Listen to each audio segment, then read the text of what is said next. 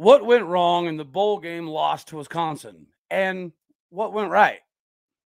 You are Locked On Oklahoma State, your daily podcast on the Oklahoma State Cowboys. Part of the Locked On Podcast Network, your team every day.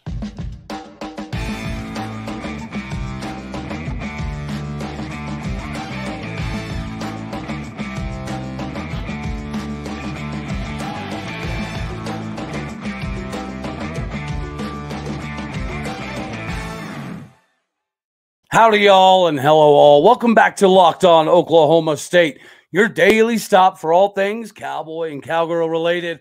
My name is Cody Stovall. I want to thank you kindly for stopping by and making this your first listen here on Locked On Oklahoma State.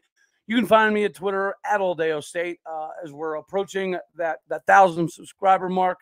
I greatly appreciate the push. Let's keep it going. We're available on all podcasting platforms as well as on YouTube. So, we lost the game. And, offensively, it was a disaster. And, we gave up 258 yards rushing, which is, by all definitions, a disaster. But, again, what is our objective? Our objective is to change the false narratives.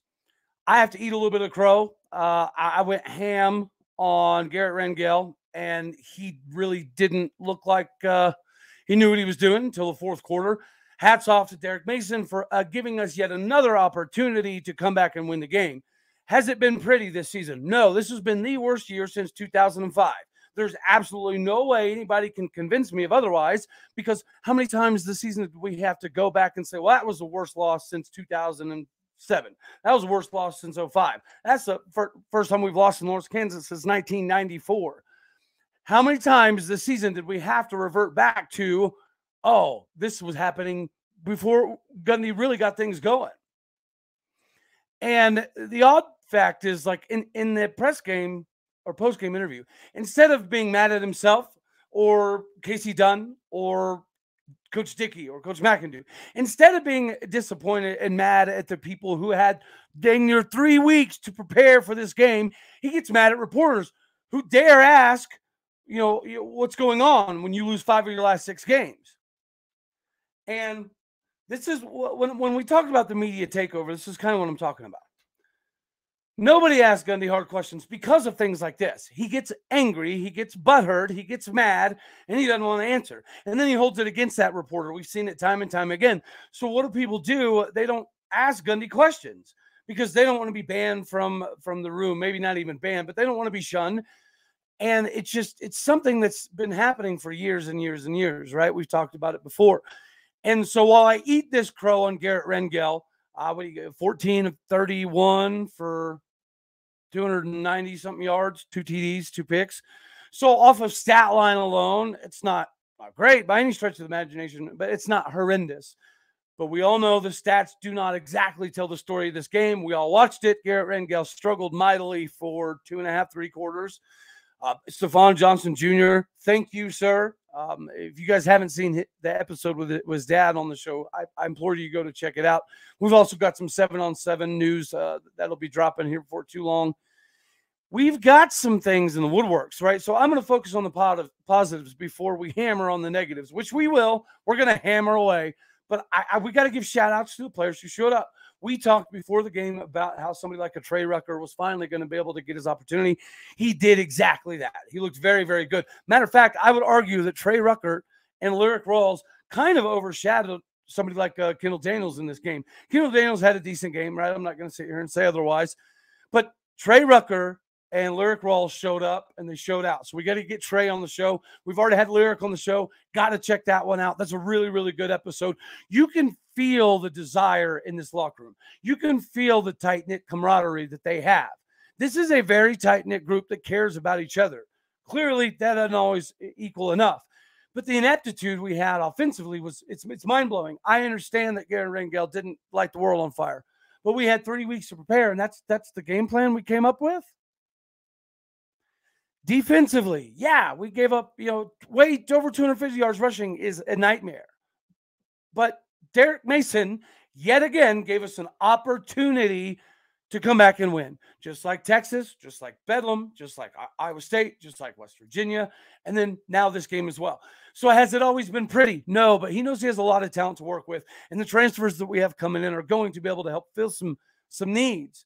So I just, again, wanted to give a big shout out to our main man, Lyric Rawls. Played a hell of a game, had a sack, forced fumble, was all over the field. Lamont Bishop, we got to see some of that lateral side-to-side thing that he maybe was lacking a little bit. But I really hope that he comes back for another season because he did show some good things, as did Xavier Benson.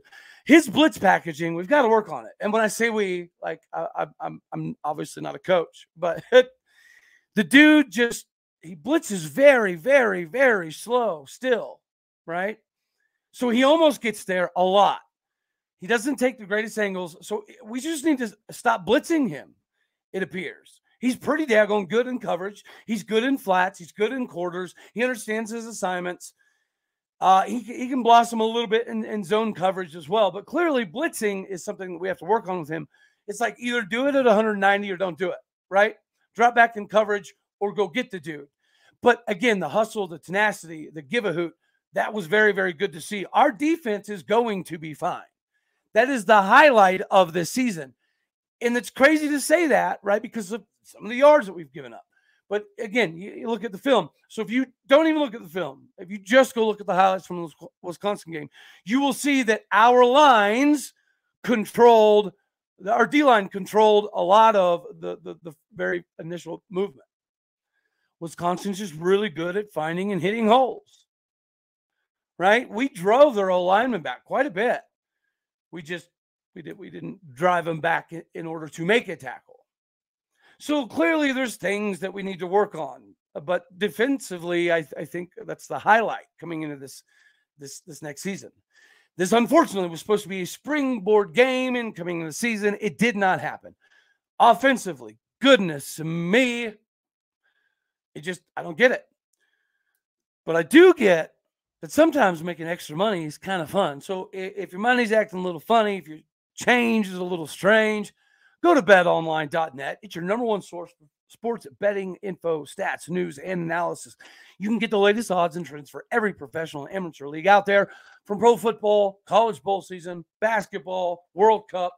We've got you all covered at betonline.net. If you love sports podcasts, got you covered there as well. We're always the fastest and the easiest way to get your betting info.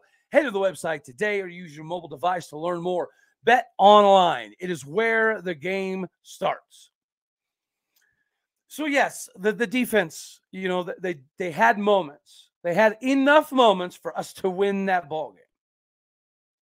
Now we get to move on to the offense.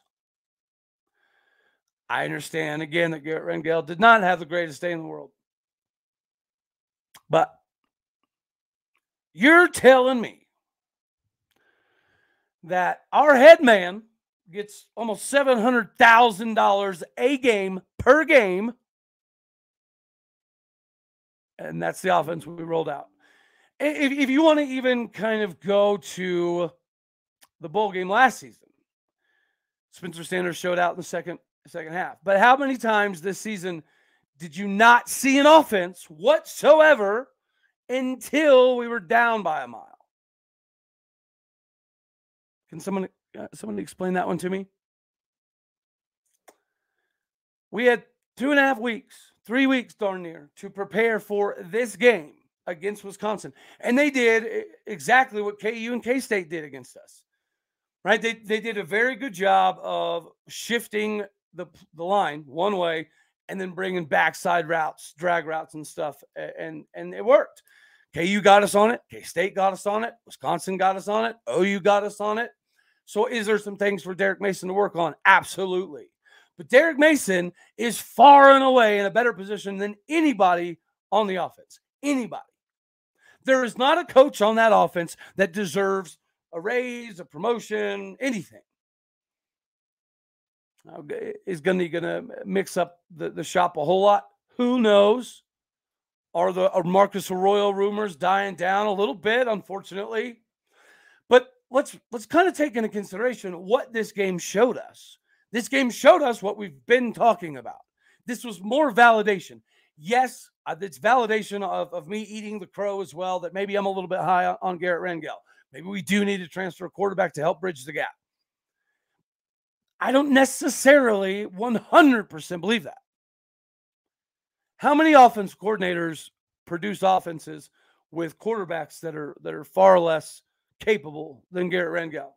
You see it all the time. Casey Dunn either cannot call an offense whatsoever, or Mike Gundy is on the headset so much controlling what the game plan is. This playing not to lose mentality, that's all this season was. All this season's difficulty was playing not to lose. And injuries. I get the injuries played a crucial factor. Was it the end-all be-all? Absolutely not. Because when you do see guys like Trey Rucker finally get going, when you see Kendall Daniels become an All-American, when you see Lyric Rawls cover the field very, very well, Cam Smith got burnt a couple times, but on man coverage type of situations, he did very well as well. But Corey Black, he gets away with some ticky-tacky stuff, so that's something he's got to work on. But we have Ladarius Webb Jr. coming in that's going to help solidify that position. As far as defensive line goes, we got a lot of push. Their O-line's just good at giving little creases, and the running backs are very good at getting through them. So you got to give hats off to their running game. It's as good as advertised, no doubt. And you got to give a shout out to their senior quarterback. He didn't necessarily play amazing, but he did enough. He did enough to essentially win the game.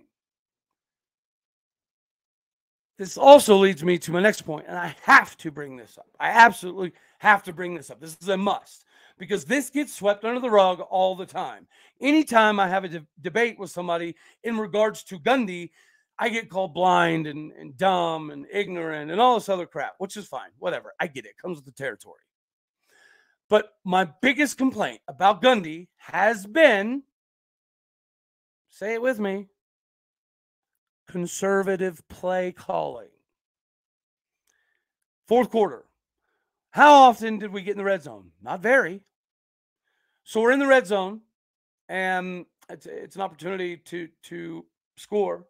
I understand we like points, but why are we kicking a field goal with 5 minutes left? See, and that's the stuff I talk about with Gundy, and it always gets forgotten, which is precisely why I have to bring this up at this very moment, right here, right now. What do you have to lose by trying for a touchdown? Why is it so against your moral fibers to kick field goals and punt religiously? The play calling, it's ridiculous. It looks like my junior high coaches came up with this game plan. It's insane.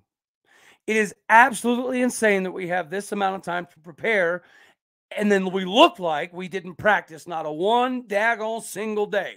We didn't have a single practice for 3 weeks is what it looked like. It looked like we rolled out of the last game, right? Took 3 weeks off and then just hit the field with the same exact game plan as we had for the last 5 losses. Same exact game plan. So again, the stubbornness, it's an issue. The kicking field goals at ridiculous junctures in the game, it's an issue. It's always been an issue. And unfortunately, it seems as though it will continue to be an issue. There's nothing else, right, but you kicking this field goal with 5 minutes left. There's not another game on the season, so it doesn't hurt your ratings. It's not going to ruin your chances of playing another game. What do we win? By kicking field goals down by 10 with 5 minutes left. And yes, Derek Mason did do plenty in the second half to give us opportunities to win the game. But it does not make sense, guys. This ineptitude is absolutely inconceivable. I don't understand how we come up with this game plan. Nothing was different. Not a single thing was different from this game plan as opposed to the other 5 losses. So there has to be a shakeup. Has to be. Hell, at this point in time, I'm almost okay with Gundy being the OC, because then maybe we'll be able to visually put into context what the problem is. Because if Gundy's the OC, then people can't say it's all done, it's all done, it's all done. Some of this is undone. Dunn has to have the testicular fortitude to tell Gundy, no, we're gonna run this play. No, we're not gonna punt here. No, we're not kicking this field goal. But it doesn't happen. So we have the same game plan, same play calling. Other than youth getting better, which is what this bowl prep is all about. It's about youth getting more playing time than they've got all year for the most part. So other than that, what good did we do ourselves by playing super conservative? Especially when Wisconsin is holding the ball for 7, 8, 9, 10, 11 minutes. It just doesn't make sense. I'm okay with Garrett Rangel throwing that last pick. It was a pretty good ball. He threw it close to the right spot for a go route. But just like the announcer said, the DB cut off John Paul Richardson, and JPR wasn't able to get around, and the DB ended up running the route for him. That's good defensive back play. But I don't mind the play call, finally. But why do we wait till the fourth quarter of every single game when we're down by 15, 14, 10, 20 before we see the offense that we thought we could maybe see the whole game? This was the worst year since 2005. And if somebody can jump in the comments and show me a worse year, I'm all for it. The talent is ridiculous. You see the spurts of talent all the time, right? Well, we've gone over some of them already.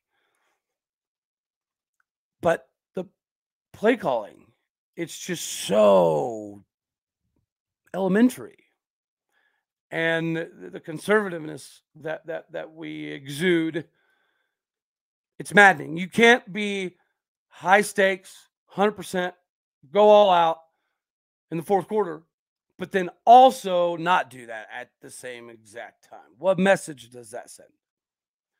Like, I'm okay. I think a large portion of us would be as well. If we go for it there with 5 minutes left and we don't score a touchdown, I think I know I am happy that Gundy at least did that. At least he went out of the box and he went for it. So what's acceptable for next season? Guess who led us in tackles? Jason Taylor II. Please come back, sir. Now, I do think defensively we're going to be okay regardless. We've got some stuff to work on. We've got a lot of stuff to work on. But for those of us out there that are trying to say that Derek Mason is a problem, that's just ridiculous. We have lots of problems. And I don't think defensive coordinator is one of them. It's one of the few spots of the season where you could say, okay, wasn't great, but at least you saw progress. At least you saw the ability to adapt and change and overcome some things and give your offense an opportunity. Again, in the worst year since 2005, it's not a lot to write home about. I get that. Well, we're not over here saying that Derek Mason needs a trophy for best defensive coordinator by any stretch. But this offensive game plan,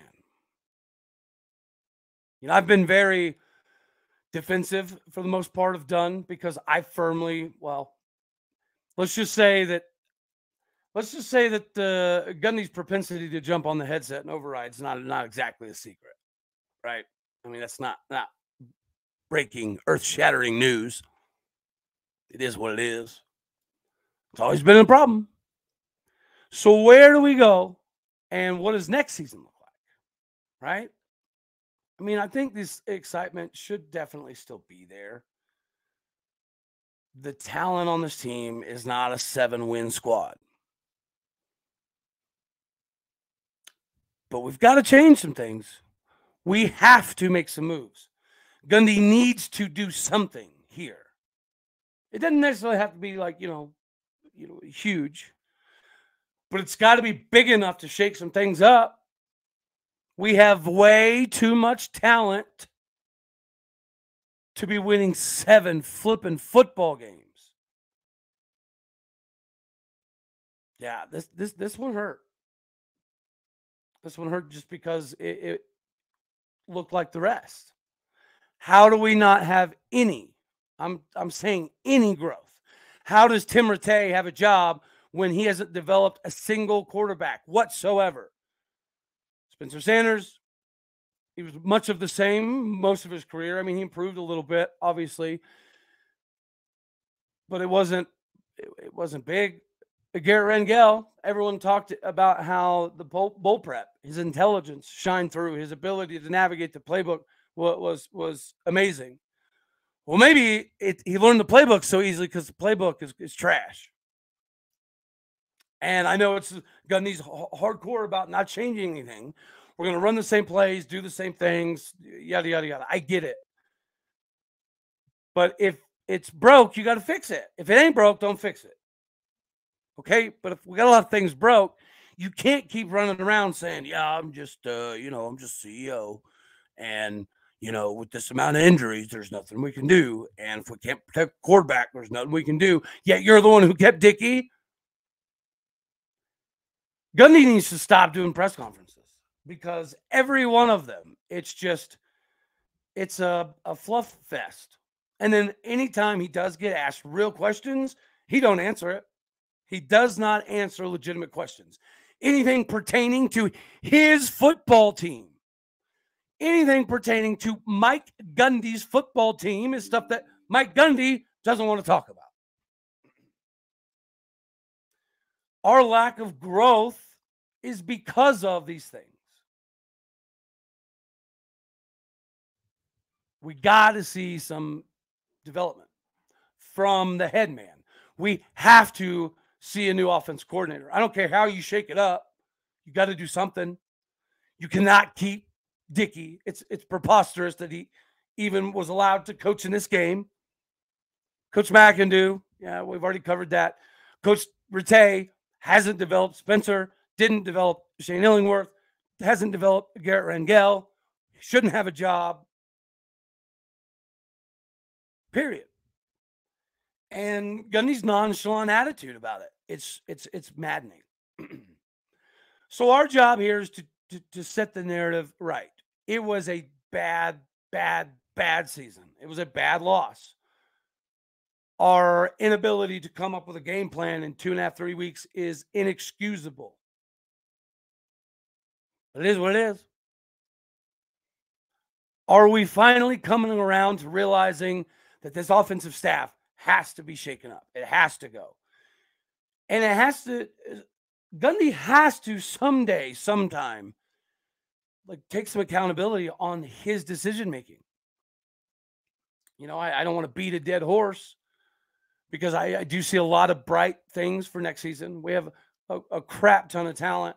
The transfers that are coming in are going to fill the needs that you could see last night. We need filled. Could we use another quarterback to help? Absolutely. Is it a necessity? I don't necessarily think so. If you have better game planning and you can run the football halfway effectively, then, you see quarterbacks that can manage things on a daily basis. You see it all the time. Trent Dilfer is somebody that's famous for it. Tommy Maddox for the Steelers did some things. Matt Castle was obviously somebody that could manage things fairly successfully. Alex Smith was somebody who could do the same thing. These are guys that weren't going to necessarily set the world on fire, but they could manage. They could win you ball games. I would say Mason Rudolph is one of those. If the Steelers would just cut the dude loose and let him go have a life, he's somebody that could be a serviceable quarterback in the NFL. Is he ever going to light the world on fire? Probably not. Is he good enough to win 8, 9, 10, 11 games in the NFL? Absolutely. And it's the same with Garrett Rangel. Right now, he's good enough to win us 9, 10 games. We have the talent around him to do so. This is a coaching problem. 100%. Tried and true. There is no other justification. This is a coaching issue, a coaching problem. and we must solve it. And it starts with Gundy. And if this happens again next year, we have to be willing to stand up as a fan base and say enough is enough. Because this all starts somewhere, right? Crap rolls downhill, correct? So with this inability to put a game plan together, it's not all on Garrett Rangel. It's definitely not all on Derek Mason. This is all on Mike Gundy and the offensive staff. Every single one of those dudes should have had to walk home, including Mike Gundy from Arizona. Hell, maybe give him a bicycle. That'd be a good workout. That'd be a Mike Leach approved travel plan, guaranteed. So here's what it is. I haven't done the film review, obviously. I did watch the highlights a couple times this morning, took some notes. Which is when I saw the defensive line actually did quite a bit of controlling their O-line. You know, they're good at finding seams and finding gaps. That running back, Braylon Allen, is certified. And their backup, Ches Musi? I probably said that wrong, but they're a 1-2 combo. Luke Fickell's got a lot to work with. I hate that he left Cincinnati. I hate that he went to Wisconsin. I can't stand that we just lost to a Big Ten team. But worst of all, the way that we lost. We literally looked like we didn't practice not one single day in the last 3 weeks on offense. We didn't try to improve anything whatsoever on offense. And again, the defensive numbers are not good. They're inexcusable. But Derek Mason put us in a position to win multiple times throughout the course of that second half. Multiple times. And we just, offensively, not only did we not get it done, but everybody's like, oh well. So, Gundy, he's like, oh, well, shucks, that sucks. Oh, hey, let's kick a field goal here, yeah? Who cares about winning? We're going to make it respectable. That's what it looked like. And the problem is you see that over and over and over and over again with Gundy. And then people want to dismiss it all the time. People want to talk about how many wins he has. People don't want to talk about how many fourth quarter field goals and punts have cost us games. It's maddening. It's absolutely maddening that this is the game plan that we put together. And that Gundy was not only okay with it, but defensive afterwards. Like, what are you getting defensive about, bro? This is on you. You're the head guy. You're the one who gives the lackadaisical bull honky answers half the time. You're the dude that decided you're going to keep Dickey and McEndoo. It's just, yeah, we got to shake some things up. We have way too much talent. Guys, here's the thing. I hate to speak negativity into existence, but this talent that we have, that we've been able to retain somehow, we've got, 80%, 85% of the production coming back. We're not transferring. But why would they come back? Why would they come back in 2024 if it looks the same? Like, I hate to speak negativity into existence, but I have a son who's going through the recruiting process right now. And just like me and him talked about 100 times, it's not about the brand, right? Yeah, you'd love to go to Oklahoma State. But if the coaching staff doesn't fit what you're doing, and it's not going to work, then it's not going to work. We're going to have to find a coaching staff that can develop you the right way and put you in the best position moving forward. Doesn't matter who it is. And it's crazy because for a long time, as a kid, I was like, my son's going to O State. If he's good enough to go, that's where he's going. No questions asked. Hands down. And I still kind of feel that way. But realistically, if we sat down and Oklahoma State has this plan, right? And then we go sit down with, I don't care, Valdosta State, and they have a completely different plan. But Valdosta State's plan is going to include, more playing time or more biometrics or more work on his slider as opposed to a curveball or something to that effect. If Oklahoma State's like, hey, we're going to get you to where you can throw 100. And then Valdosta State's like, no, we're going to continue with this spin rate. Okay, then we're probably going to Valdosta State. This is how it is. If your kid is going to be built for a different style of production, then it's what's best for your kid.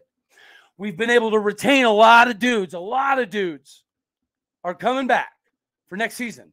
The transfer market for us was the best we've ever had by 10,000 miles. But if the offense looks the same, then we will lose 80% of our roster. And you can't blame anybody, just like you cannot blame Spencer Sanders for leaving. He's leaving because he gave all he could, and he felt like the offense had reached a ceiling with Spencer Sanders. And he's 100% right. I don't know if it's Dunn. I don't know if it's Gundy. I don't care. It's both of them. They both need to fix some things immediately. Immediately. Like, just to save a little bit of the sour grape feeling from this game, Gundy should make a big announcement like tomorrow status. That would bridge the gap, right? Coming into summer and spring. Got to do something. Not all on Garrett Rangel. Didn't look great. Not all on Derek Mason. Didn't look great. But we had times to win the game. We had positions where we could have won the game multiple times. And, you know, we've had, 6, 7, 8 games this year where our offense didn't do anything until the fourth quarter. So instead of scripting your first 15 plays, maybe we should just film review the fourth quarters of every game and then do our offensive game plan that way. Hats off to the dudes who showed up and showed out like Lyric Rawls. And obviously Trey Rucker, Stephon Johnson Jr., Brendan Presley. JPR did some pretty cool things. Rashad Owens, it was nice to see him get involved a little bit. Nathan Latu, the sack. The defensive line did some moving around. Brock Martin did some good things. It was good to kind of see him play well in his last game as a Cowboy. The middle guys, Sione Asi and Sam Tuialamaka, again, got a lot of push, didn't get a lot of tackles. So it's eye discipline possibly, or hands placement, getting the hands off of the lineman. It's just little things to work on. But let's stop saying that Derek Mason is terrible and the defense is a problem. It's ridiculous. We can probably stop saying that Garrett Rangel can't cut it. It doesn't look like, again, the greatest. It looks like we do need somebody to come help him. I'll swallow that crow. I get it. But if we had a more creative offense, I think the quarterback situation would kind of sort itself out. So let's all hope and pray that that's what happens. We need some shakeups offensively. Absolutely need to have some shakeups happen ASAP. And that's that. I am doing a live show this evening because I did make a bet with, I can't even remember who now, if I'm being honest with you. But I bet somebody on one of my live shows after the West Virginia game that I'd shave my head. And, yeah, not excited about it. It is what it is. But, yeah, the locks of love will be gone this evening. So if anybody wants to watch a halfway cry, maybe a slight tear, tune in this evening to the live show. I'll be taking any questions. We can hammer home anything that you guys want. I'll shave the head, look like a doofus, and we'll call it a day. So until this evening, as always, I love you all. God bless. Go Pokes. Thank you for making this your first listen here on Locked On Oklahoma State.